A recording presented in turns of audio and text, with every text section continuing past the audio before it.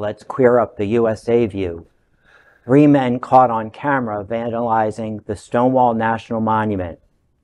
A group of 3 men allegedly damaged multiple rainbow pride flags on display at New York City's Stonewall National Monument over the weekend, in what police are investigating as a possible hate crime. Police said the suspects were walking past the 7.7-acre National Monument in Christopher Park around 3:10 a.m. on Saturday when they began ripping off multiple LGBTQ+ rainbow flags that were displayed on a fence.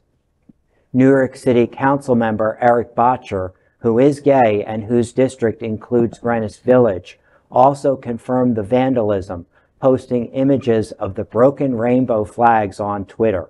It's pretty hurtful. The NYPD is looking for these men. Early Saturday morning, just after 3, authorities say the suspects walked by the park, took down several pride flags from the fence, snapped them in half, and then threw them to the ground. The monument is in City Councilman Eric Botcher's district. It was heartbreaking because this is just yet another attack on our community, yet another attempt to intimidate our community. Botcher tweeted video of where the flags used to be, as well as pictures of the aftermath.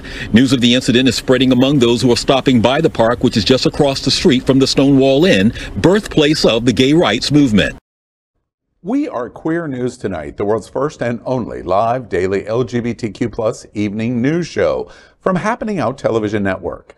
In the model of PBS and NPR, we educate, inform, and entertain by supporting the 10 pillars of the LGBTQ+ community, with more than 100,000 a week watching on Roku, Apple Television, and other channels. To keep the stories going, we accept donations with 100% transparency. Stay updated and live authentically with Queer News Tonight.